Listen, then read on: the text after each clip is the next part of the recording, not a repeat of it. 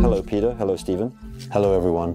We are extremely proud to be here today to talk a new range of services. Mata, can you tell us?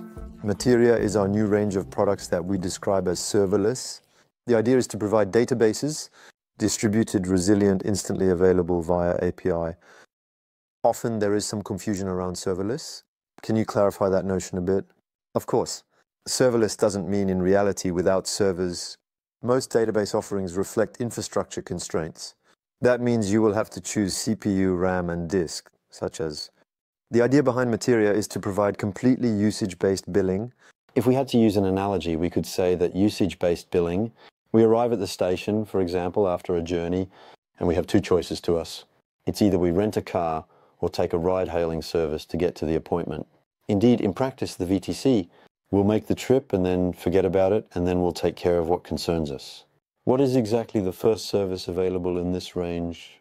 The first product we offer is such as Materia KV.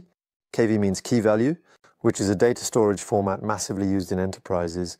Which is a data structure that is indeed very widely used, either for a database or for a cache. How do we present this service? We definitely offer Redis compatibility.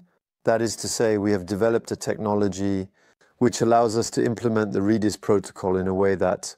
All right, so it actually allows for reversibility for the users and to have a guarantee of being able to also definitely indeed resume their strategy or on another provider if dissatisfied, whether in terms of data security strategy, to tell themselves that they can have a consolidation at home, or another strategy tomorrow, potentially depending on the choices available to them.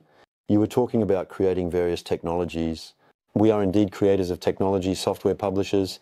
What do we bring with this alongside the Redis protocol?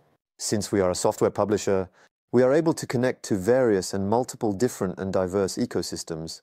We talked about the Redis ecosystem, but we are indeed also certainly able to connect to rather private environments of the DynamoDB type and others, such as. And we are specifically working with clients who are looking to have an output from DynamoDB, or at least a multi-cloud strategy, and who today can rely on us on this European alternative in DynamoDB compatibility indeed. Beyond key value, what are we going to move towards next? We started with the key value because it was the simplest and the most native product to build, but we have big ambitions behind the Materia range. We are currently working on a time series offering, and we will start the research and development process to be able to offer SQL, document, and in short, all types of data storage that developers need. We want to provide them in the Materia range. Serverless with usage-based billing. So all of this on the cutting-edge technology that we will discuss later. What is our competition in this field today in Europe? So in Europe, we have no competitors. Our competitors are primarily, in fact, in American or Asian companies.